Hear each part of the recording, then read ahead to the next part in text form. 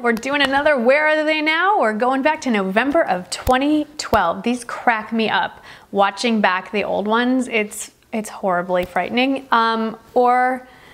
Anyway, I will link the original in the description box below. Go have yourself a little chuckle. Remember, these are the days before HD, so cut me a little slack.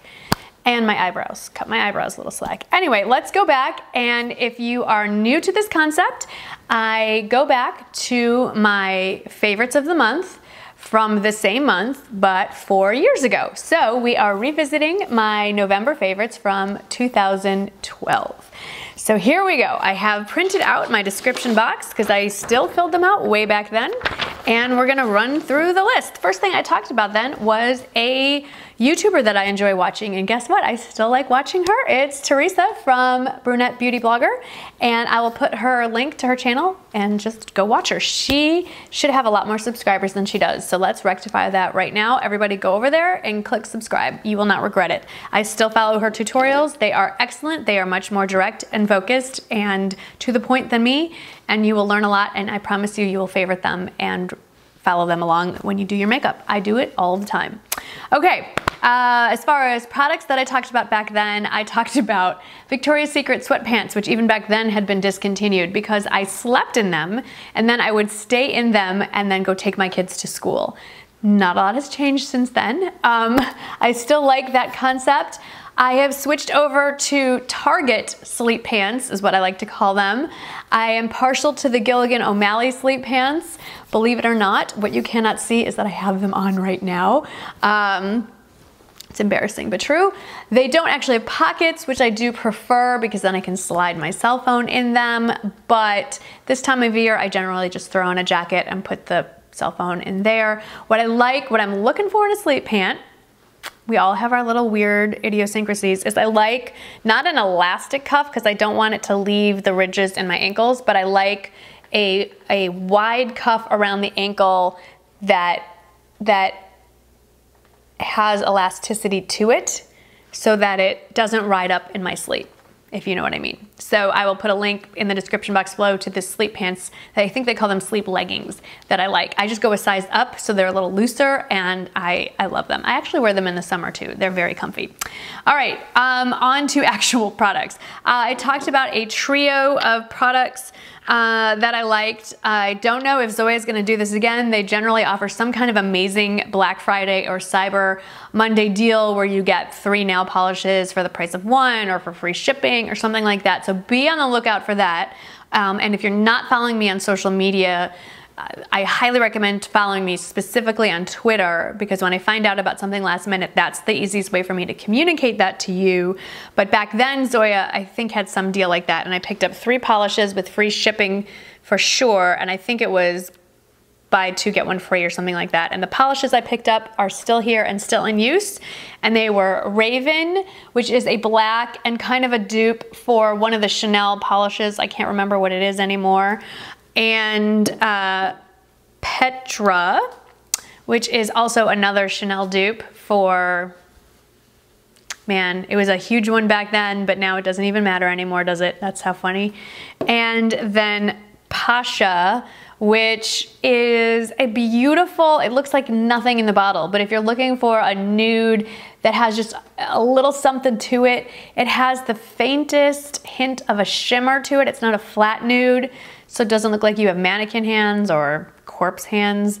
And it's actually, I'm wondering to myself, why am I not wearing this right now? I might need to rectify that when this video is over. See, can you see it? Ah, see that shimmer? It's beautiful on the fingers. Still love it.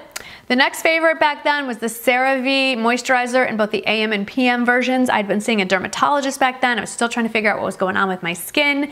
I'm happy to report that I no longer see a dermatologist for skin issues, and I'm no longer using the CeraVe moisturizers. So I'm not paying for a doctor, but I am paying a little more for my moisturizers. If you are new to my channel, then you don't know this. If you're not new to my channel, you're probably gonna say it along with me. I am using the Colleen Rothschild skincare line, and in the morning I use this. Okay, I know, it's folded down to the very little nugget, so I do have my backup so you can see what I'm talking about. This is the Colleen Rothschild Sheer Renewal Cream. Obviously, I adore it. I've gone through many, many, many a tube. This is what I use in the morning. And then in the evening, my moisturizer is again from Colleen Rothschild, and this is the Face Oil number 9. This is my be all and end all. I'm going on year 2 or 3, I can't remember. My skin has never looked this good in my entire life, and I will continue to pay for this because it works. So there you go. Next was the Laura Mercier Body Souffle Cream in Amber Vanilla. I say used to, obviously 4 years ago, my kids, at least one of them, was Shane still in elementary school? Yes. I used to get my kids' teachers Christmas presents or holiday gifts. And this year, Shane has, I think, 1 female teacher, so this doesn't really apply. But generally during the Sephora VIB sale, I would buy the Laura Mercier collection of like either hand moisturizers or body moisturizers. And this is what I picked up, and I think this is actually still one of them. I don't think this is still good. This should get thrown away, but I love this scent. It's the Laura Mercier Body Souffle Cream in the scent Amber Vanilla, and it smells so good still. But it should, right, 4 years, that's wrong, isn't it? I should not even touch this, but oh my gosh. They still carry the scent. They have it in a perfume, body bath, shower gel. I mean, it's just, it's so good. They sell it everywhere. They sell it at Sephora, at Nordstrom, at Saks. It's so amazing. Back then, I think it had just been released, and they make other scents in this line as well. The pistachio is amazing. The creme brulee is amazing. If you're an Amber fan though, this is just, it's so good. And anyway, I had an extra one, and of course, this is the scent I kept for myself because it's really good. I still love it. I can't give it up, obviously. Okay, I raved in November of 2012 about a pencil sharpener. Yes, it's a basic tool. It's $10, but it's still amazing. The print is pretty much worn off, but this is the Urban Decay Grindhouse Sharpener. It has 2 holes, a bigger hole and a more standard size hole. I don't really want, yeah, okay. The top pops off and you can clean out the shavings. It's pretty basic, but it's amazing. It sharpens like nobody's business. I've never ruined a pencil in here. $10, you cannot go wrong with that. I recommend it. I've tried other sharpeners. I like that it has a top so the shavings don't fall out all over the place. It's really good. It's basic, but it's something you need if you use any kind of pencil that needs sharpening. Lip pencil, eye pencil, what have you. I talked back then about a Maybelline Color Sensational High Shine Gloss in Glisten Up Pink. I actually do still have some lip glosses lying around. I need to get rid of those. That's gross. I don't know where it is. I don't have it. So that's that. Sinful Colors Eyeshadow Trio in Barely There was another favorite in 2012. I rewatched that video. It's a beautiful trio. It's very similar to the Wet n Wild trio Walking on Eggshells. I don't know where it is. I have searched all over my collection. It's gorgeous. It's pretty much the same exact colors as the Walking on Eggshells, except that the brown shade is, I think it looks like it's a matte shade, which makes it perfect. I can't find it anywhere, and I wish I could. I'm gonna see if Walgreens still has it laying around or if it's available online. If it is, I'll link it below, and I'll probably order it for myself again because it's just an easy, everyday go-to kind of eyeshadow trio, and I don't know why I don't have it. I might have lent it to somebody and it just never came back, but it's great. Or I just gave it away. I don't know where it went, but it was beautiful pigmentation, great payoff, blendability. It was like $2. It was a great, I don't know where it went. It's kind of, oh well. Moving on. I really enjoyed the Lorac Pro Palette, apparently. Still have it, especially the matte colors I wrote back then. I really don't reach for this anymore. I don't know why. You know, back then, this was the beginning of mattes getting released. I know that sounds crazy, but palettes were really coming into their own back then.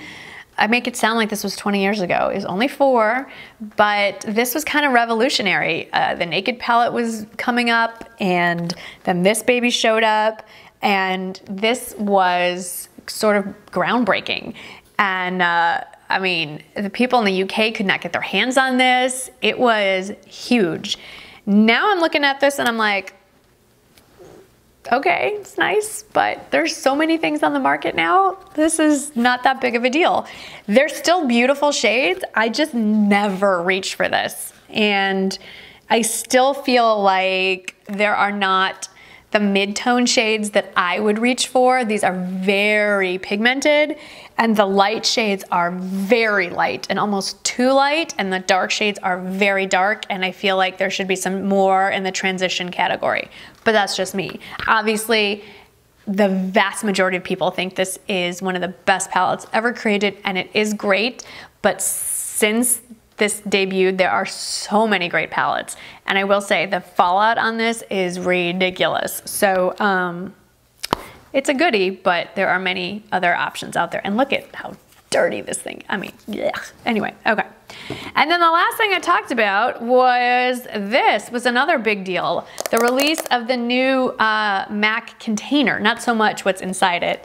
This is a random collection of, I think these are all MAC shadows that I almost never use, but this MAC, the actual container, if you remember, they used to be just a flat black plastic, much more narrow, solid black top, nothing to write home about. And then the fact that they released a clear plastic top so you could actually see what was inside the palette. Remember, we had to write on it in Sharpie or something, like what was inside. This is a big deal. You can buy separately. Maybe now it comes with it, but at the time you could buy separately the insert so that you could place the shadows inside it without them moving around. This is nice, don't get me wrong, but I do only have one of these, and I have since gone back and picked up many more of the Z palettes. I feel that these are a little more secure than the Z palettes. They're thicker, they won't, you know, they're not gonna collapse on you. The Z palettes are cardboard, and the hard plastic top isn't quite as sturdy, so there is more danger of your product getting smushed. So for sheer safety purposes, I definitely prefer the MAC, but just if you're not traveling around with them, the Z palette is probably, it's definitely more budget friendly, and it's definitely easier to store. They're flatter, and they come in different sizes, and there's more options. But this was the groundbreaker here, and it's definitely a little more travel friendly, especially if you get that insert. So I'm still a big fan of this one. So anyway, that was what was going on back in November 2012. I do have a playlist of my Where Are They Nows, so I'll put that link in the description box if you want to go back in time and revisit all of the Where Are They Nows. If you are a YouTuber yourself, a beauty YouTuber specifically, I encourage you to do these as well, and I would appreciate it if you would give me a shout out if you do them. It's just nice to give credit where credit is due. It's one thing to like something every month, but it's another thing to let us know if you're still liking it a few months later or even 4 years later. And you don't have to have been doing this a very long time, even if you've only been at this a year or two. Let us know if your favorites are still around. And if you're a big YouTube watcher, then let your favorite YouTubers know that, hey, you know what? Can you do this too? Because it's a lot of fun to watch, if you think it's fun to watch. Anyway, thank you so much for watching this video. As always, I look forward to reading your comments, and I will see you in the next one. Thanks for watching.